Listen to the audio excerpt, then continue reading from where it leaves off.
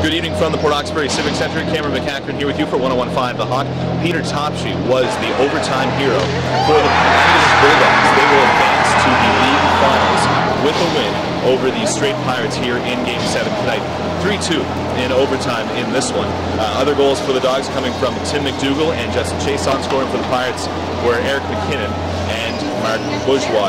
The Bulldogs were down 3-1 in this series. They were down 2-0 in Game 5. They managed to rally multiple times, including in all three games.